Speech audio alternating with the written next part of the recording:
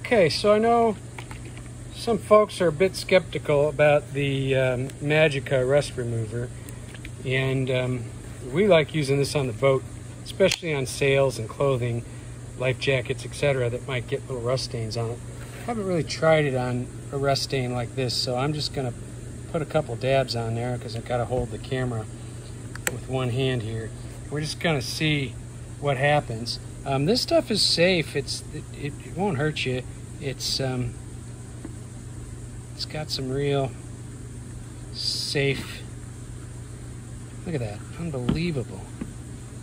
So far, so good. I don't want to make this a super long video, but I think you can see I'm not even rubbing it really. I'm assuming there's going to be some staining that won't come off, but it looks like it's pretty much removing everything. Just leave that here for a moment. We're about a minute into this, and maybe it's best that we just show the difference at this point with 1 minute and 16 seconds in. So a quick recap of what it looked like before and what it looks like now. It exceeded even my expectations.